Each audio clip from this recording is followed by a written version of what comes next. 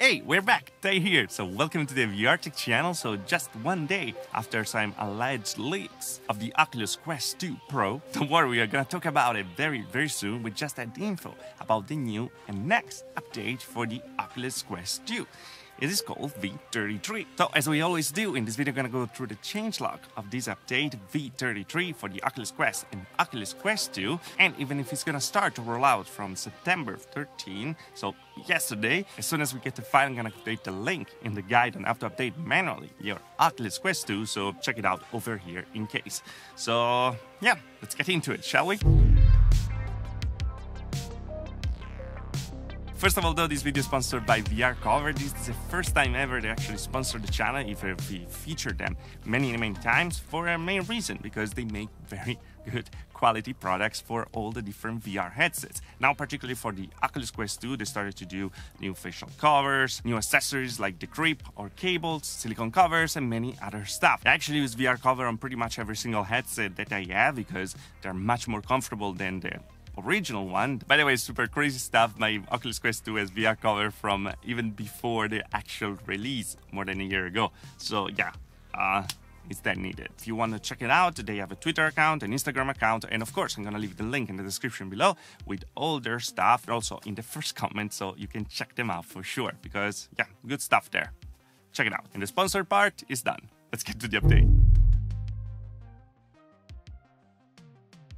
Alright, so let's get to update v33. So we have different sections that they worked on. There's Guardian History, Safe Browsing, Link and AirLink visual improvements, improvement on Oculus Touch controllers deep management, improved multitasking, app level notification preferences, and system keyboard update. So let's go through them one by one. Guardian History. We all know that lately the Guardian system doesn't work very well, at least for me. It's hard to memorize, sometimes it's shifted a bit, and with new games like Space Pirate Arena, for example, it's vital that it's the right place at the right time, or you can also get hurt because if there's something that is not in the right position, well, you can hit a wall. So they're working on it to make it more reliable, and they actually added a button as Clear Guardian History to delete the Guardian maps and tracking data, in addition to boundary data from your Oculus Quest or Oculus Quest 2 headset. And you're gonna find this toggle in the Guardian settings panel in VR.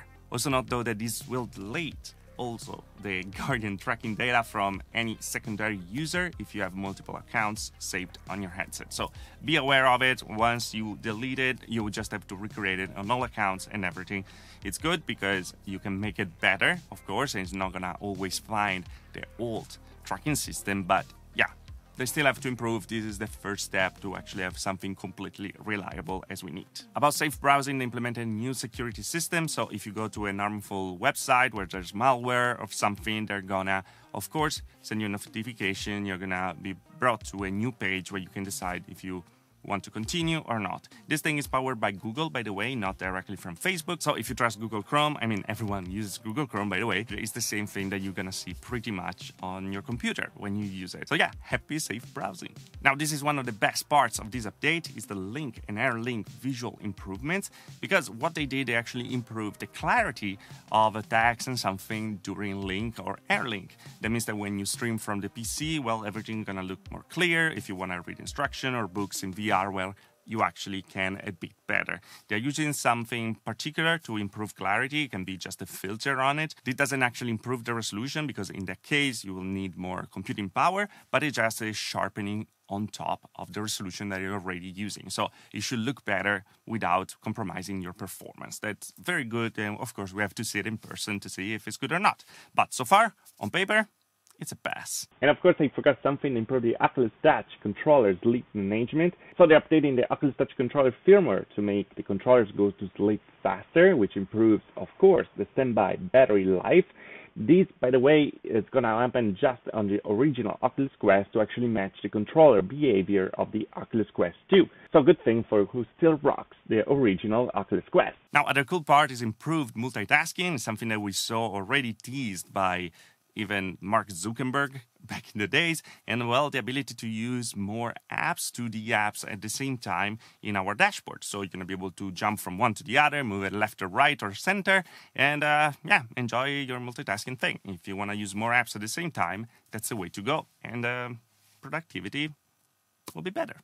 This is going to work very similar to what we have already in the browser. Of course, again, it's going to work just on 2D apps and not, of course, in VR apps that will be hard to display them side by side. So last two parts of the update is app level notification preferences. Now you're going to be able to control better the notification for the different applications. Of course, you're going to be able to change it from the notification panel in the settings, and it's going to be a bit more granular like we have already on Google Android if you have an Android phone. So you can turn all the notification on and off from an app, turning the notification for a particular app category like a friend activity on and off, or turning specific types of notification like push, VR, email for an app on and off. So yeah, more granular control.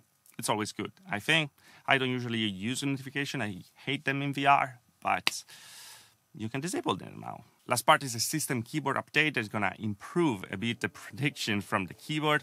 You know, when you write stuff and you always like spell things wrong, well, it's going to help you with the spelling. So it's not bad at all. They're improving over and over because this is not the Google keyboard. It would be awesome if it was, but it's a keyboard made by them directly in the system, and they keep improving to make it better in prediction and stuff. So as on your phone, you're going to be able to select the next word that you want to see, like they're going to put some predictions and stuff. If it's there, instead of writing it, you can just click, click, click, click, click.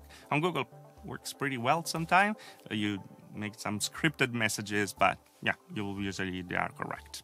Not bad. But here we have it, guys. It was v33 for the Oculus Quest 2. I think the most interesting thing is actually the link and AirLink improvement for the sharpening stuff.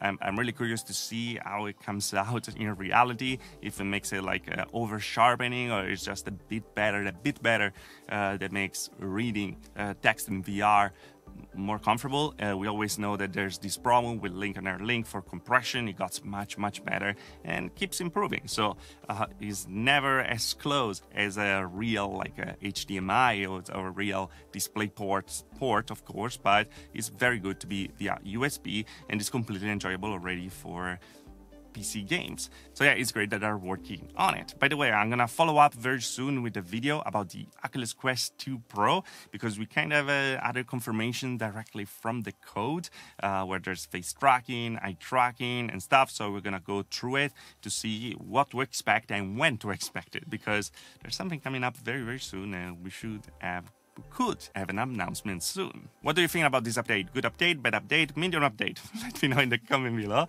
And what's your favorite part first? For me, is the sharpening. Hopefully they do it right. Anyway, as always, if you liked the video, like. If you didn't like the video, dislike. Subscribe to the channel for more about VR tech. And if you really love the channel, so join button down there. Later on further, also the Patreon. Thanks to all the Patreon, of course, and who joined the battle, who joined the channel for support. And yeah. That's all. Like, dislike, subscribe. See you guys next video. Thanks for watching. Ciao.